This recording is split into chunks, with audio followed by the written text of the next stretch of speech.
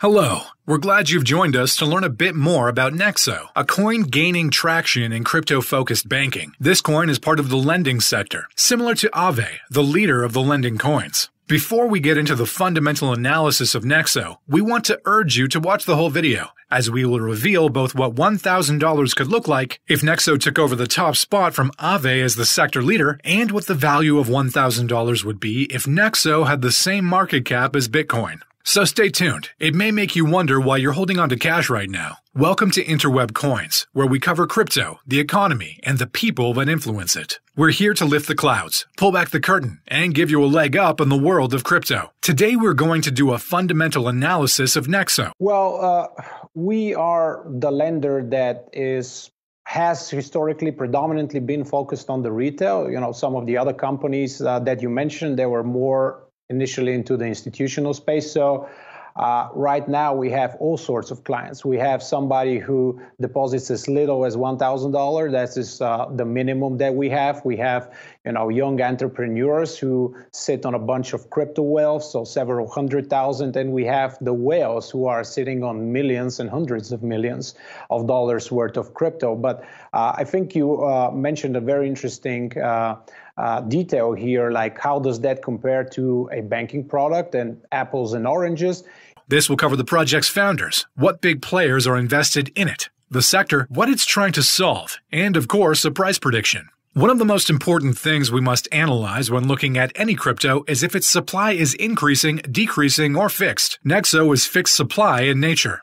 Meaning, unlike the US dollar, you can't just make money out of thin air. The supply of coins in circulation is capped. According to CoinMarketCap's most recent numbers, Nexo has a circulating supply of 387 million and a total max supply of 560 million. This means that of the total supply that will be created, 69% is already in circulation. At the time of this video's creation, the price of Nexo is 69 cents. It's currently ranked number 89 among all cryptos and ranked number 3 in the lending space. Currently, the price of Nexo is down 83% from its all-time highs, nothing we haven't seen before in crypto as the bears currently have control of the market. Now, before we get carried away with valuation, let's get started on a bit of fundamental analysis on Nexo. Nexo was founded by a team of finance professionals and crypto enthusiasts named Antoni Trenchev, Georgi Shulev, and Kosta Kantchev. In 2018, the team launched the Nexo platform, offering the world's first crypto credit lines that allowed digital asset holders to obtain fiat and stablecoin loans against their cryptocurrency, and thus setting the foundation of the crypto lending niche. The collective behind Nexo has a combined experience of over 30 years in financial services, including non-crypto lending, investment banking, mergers and acquisitions, and hedge funds, with co-founder and managing partner Antoni Trenchev additionally contributing with experience in finance law and in KYC and AML solutions.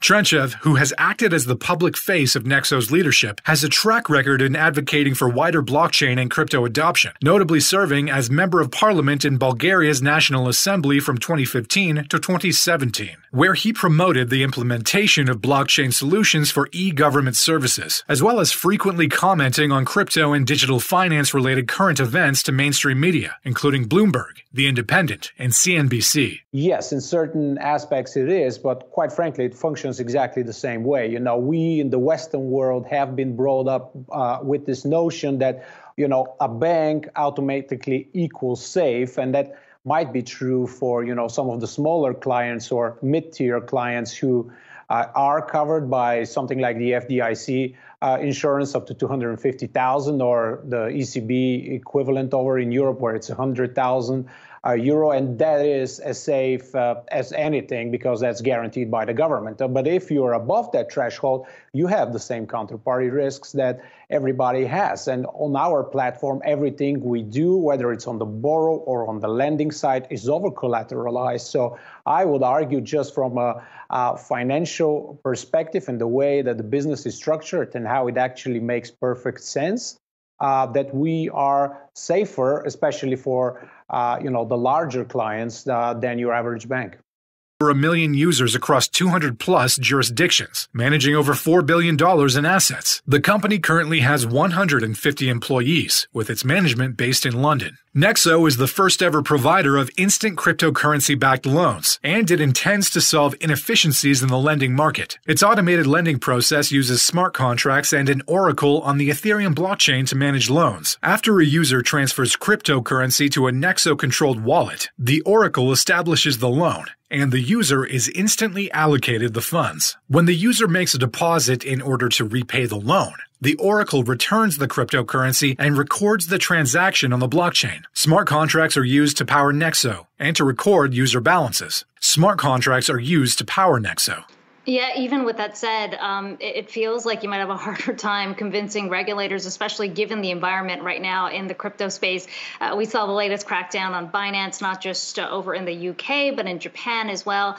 How are you looking at all those headlines right now and what it could potentially mean for your business? And to record user balances. The coin is marketed to individual and institutional investors, cryptocurrency companies, exchanges, miners, and others who want liquidity from their assets. The company makes a profit from the interest accumulated on loans. And it also offers institutional lending and consulting services. Nexo seeks to build a user base of clients that continue to use the platform and remain invested in Nexo. Therefore, the company announced a loyalty program that rewards those who keep Nexo in their accounts, giving them preferential interest rates on loans and higher yields on savings. Nexo also distributes 30% of its profits to Nexo token holders in the form of dividends. The coin raised a $52,500,000 initial coin offering from Arrington XRP Capital in its inception in 2018. Nexo currently manages assets for 3 million plus users across 200 jurisdictions. In March of 2022, Nexo announced the launch of Nexo Ventures, its in-house Web3-focused investment and acquisition fund. Its purpose is to accelerate the development and adoption of blockchain technology and invest $150 million in long-term commitments in a wide range of early-stage retail and institutional projects, similar to Nexo's core business. Now for the part you've been waiting for.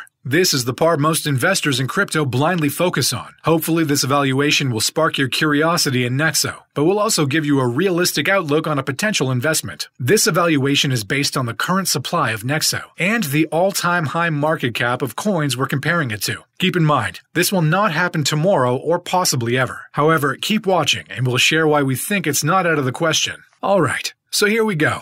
So what would $1,000 turn into if Nexo grew to the market cap of Bitcoin at its all-time high of $69,000? If you invested $1,000 into Nexo at 69 cents, that $1,000 would turn into $4,567,775. That's a $456,778% gain. So what would $1,000 turn into if Nexo was to overtake Aave for the #1 spot in the lending space? If you invested $1,000 into Nexo at 69 cents, that $1,000 would turn into $23,641. Now that we've drawn this picture for you, it's up to you to be realistic. Do they have the team, the use case, the developers? How about the funding? That is up to you to decide and do your own research on. Let's just take a look at the crypto and economy as a whole at the moment. In 2022, the crypto market's market cap has been settling between $500 billion and $2 trillion for the last 3 years. Now, how would it be impacted if money from other markets joined the party? Money that is currently being shut out of the market due to lack of regulation. According to Seville's World Research, here is a quick estimate of global wealth. Global real estate totals $325 trillion. The world's supply of above-ground gold is estimated at $12.1 trillion. Equities contribute to another $109 trillion.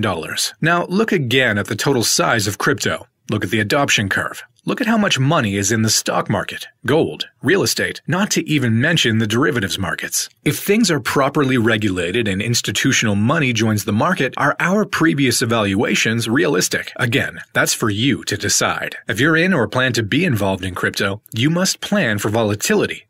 And remember, time in the market always trumps timing the market. If you like to be liquid, however, and time macro trends, check out our other videos where we cover crypto adoption, macro-level cycle charts, and fellow investors' opinions. If you would like to perform our $1,000 calculation yourself on any other coin you're interested in or at a different price point, we've left a link in the description for you to do so. We hope you've enjoyed this video and choose to let us continue to help you do research on the crypto industry. A like or follow will help us reach more people and let us know we're on the right track. Thanks for watching.